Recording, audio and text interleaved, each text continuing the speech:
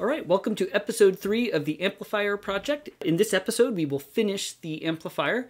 There is just one remaining issue to address. So I've actually been using the amplifier for a few months, and basically it's much too quiet when it amplifies the sound coming from the output of the computer. Basically, the signal level that is generated by the computer's line out is much too low to produce reasonable volumes when fed in directly into the LM1875 amplifier module. So as a way of solving this problem, we are going to add a preamplifier, and specifically we will add the JohnAudioTech stereo preamp, and there is a link to his video about this preamplifier in the video description for this video, so that should boost the signal levels and allow us to get reasonable volumes out of the amplifier modules. Once we've got that working, I'll give you a final overview of the completed amplifier, including the enclosure, and offer a few final thoughts and conclusions. And we will be printing some mounting brackets using a 3D printer, and the models for those mounting brackets are also linked from the video description. Okay, let's get started.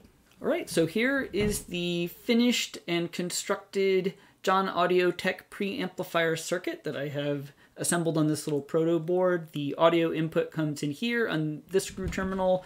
These screw terminals provide the amplified audio output to the amplifier modules. This is the input for the split rail power that powers the preamplifier. I have tried to follow JohnAudioTech's recommendations for layout, and I have not tested this yet, so I'm hoping that it will work when I actually put it into the amplifier. So I guess the next thing to do is test it out. All right, so before I can install the preamplifier, I need to deal with one problem, which is that the power supply board only has 2 sets of screw terminals providing split rail power. Originally, I thought that was all I would need because I would just have the 2 amplifier modules in here, but now I have the 2 amplifier modules and the preamp, all of which need both the positive and negative supply voltages. And so basically what I did is I wired up this little adapter that splits the split rail power into 2 separate sets of wires, one going to each amplifier module.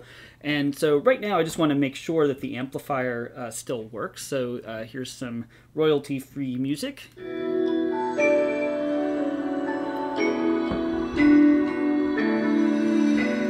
Okay, yeah, that works great. It's definitely coming out of both speakers. It's super loud, so this is, of course, my little MP3 player that produces much louder sound than the my sound card on my computer, hence the need for the preamp. So, okay, this is good. Now I just need to wire in the preamplifier and see if that works. All right, here is the preamplifier wired into the amplifier. So this time the audio is coming in from the computer. I looked at the incoming audio signal from the computer on the oscilloscope, and it's about 100 millivolts peak to peak.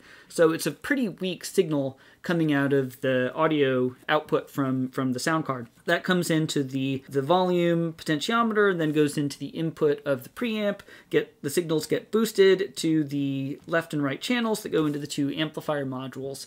So let's play some royalty-free music. I have the volume knob all the way down, so let's start the music playing. Okay, music is playing. Let's turn it up a little bit. All right, so even with just a tiny increase in the volume on the in terms of turning the volume knob, the volume is already pretty good, so I'll turn it up a little bit more. At this point, it's pretty loud. It's probably as loud as my voice. I could make it much, much louder. And in fact, I have turned it up pretty loud playing other music, and the volume is quite good, and in fact I have not noticed any noticeable distortion even at high volumes. So I think we're getting pretty good power out of these 2 amplifier modules now that the signal has been boosted to a reasonable level. So I would count this as a complete success. It really addresses the problem that I had with the low output volume. So I'm really satisfied and pleased with how well this preamplifier works. I would consider this a tremendous success. At this point, really all we need to do to finish the amplifier is to find a way to physically, mechanically mount the preamplifier module into the enclosure. And I think what I am going to try is to 3D print some little brackets that I can use to mount this this PCB on. So, all right, so let's see if we can't design something reasonable that we can 3D print. Okay, so here we are in OpenSCAD. So this is the little bracket design that I came up with, and it's nothing too fancy, but it should get the job done. So this part will mount against the bottom of the enclosure. I have a couple of holes here that I'm going to put some wood screws in. The PCB sits on top here, and there are screw holes sized and positioned appropriately for the proto board, which needs M2 screws. And I've used one of the standard techniques for fastening the screws to the bracket by putting in a recess under each screw hole that's the exact shape of a nut, in this case an M2 nut. So that should allow the screws to hold the PCB securely against the bracket. Okay, so I will export this to STL and I will slice it. I use Cura for slicing, and we'll print this thing on the printer.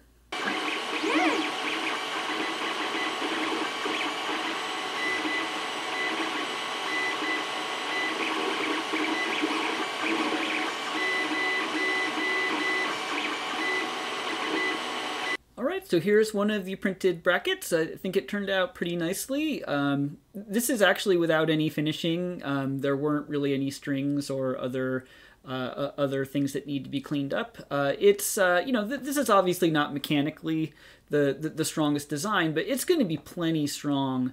Actually, there's a little string there. This is going to be plenty strong for just holding the preamp proto board in place. Okay, so let's get this mounted in the amplifier enclosure. All right, so here is the preamplifier in the enclosure mounted on the brackets, and that is nice and secure. That is not going anywhere. Let's just do one final check to make sure that it still works by playing some music. It does indeed work. All right, so that's pretty much it for this project in terms of the assembly. All I need to do is put the lid back on, and then we'll recap and see where we ended up. Before we wrap up, let's take one last look at the finished amplifier. The front panel is clear acrylic and has a red power LED, and of course a 10K stereo audio potentiometer to serve as the volume control. Heat sinks for the amplifier modules and voltage regulators are mounted on the sides of the enclosure. I tapped 440 screw holes into the heat sinks to fasten the components and used insulated thermal pads to avoid electrically connecting the components to the heat sinks. The back panel is clear acrylic and has the audio input, speaker terminals, IEC power input, fuse holder, and power switch. I was able to drill holes for all of the components except for the IEC connector, which required cutting using a Dremel tool. Here's one last shot showing the inside of the enclosure. It's not beautiful, but I'm satisfied with the way it turned out. The amplifier is mounted on a shelf above my bench. The top cover is a piece of thin plywood and provides a location to store some prototyping supplies. Alright, so here are my final thoughts on the project, and I'll talk about what I think went well and what I think could have gone better. So what went well are the electronics and the performance and sound quality totally exceed my expectations. The entire setup sounds fantastic, so I'm very happy with how that turned out. In terms of the things that could have gone better, I definitely spent more money than I thought I would or that I wanted to originally.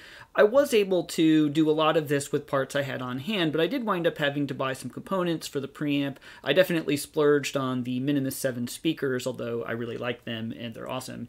Another thing that I would say was the largest source of pain in this project is making enclosures is difficult and it's not something I'm naturally good at. I think it turned out okay. There are things I would do differently in the future, but overall, you know, it was fine. So would I recommend to other people to try a project like this for themselves? And emphatically, I would say yes. I think this was definitely a good idea. It was a great learning experience. And one of the things that's really cool about this amplifier is that if I ever want to fix it or upgrade it or make changes to it in the future, I absolutely know how to do that. And that's not something you can say about a lot of consumer electronics. So that's neat. I'm glad I did this. Okay, so that's it for this video and for this project. So I will see you in the next video.